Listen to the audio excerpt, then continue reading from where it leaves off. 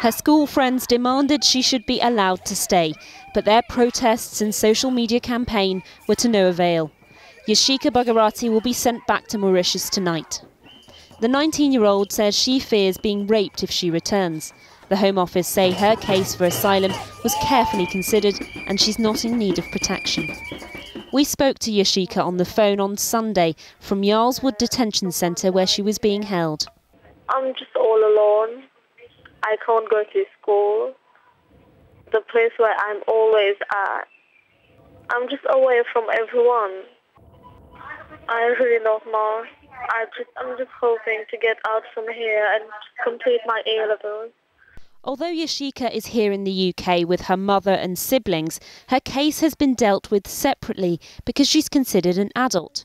Yesterday, her mother made an emotional plea at Parliament's Home Affairs Select Committee. Just to free her from Yarlswood. I want her back. But despite pressure from MPs on the committee, the Immigration Minister stuck to his guns. He pointed out Yashika arrived separately to her mother, 2 years apart on visitor visas, and insisted he would not intervene. When we look at this case of Ms. Bharati, who is an adult, she applied for her asylum claim as an adult, we did come to the conclusion that it did not have that exceptional nature to mean that it was right for ministers to intercede.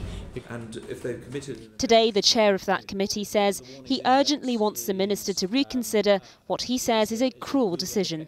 We felt it was reasonable to get an explanation. After all, Yashika is not Abu Qatada.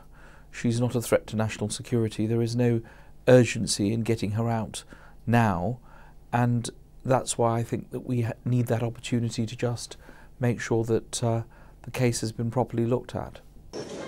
And so 6 weeks before she was due to take her A-levels here in London, Yashika Bharati is being sent back to Mauritius alone.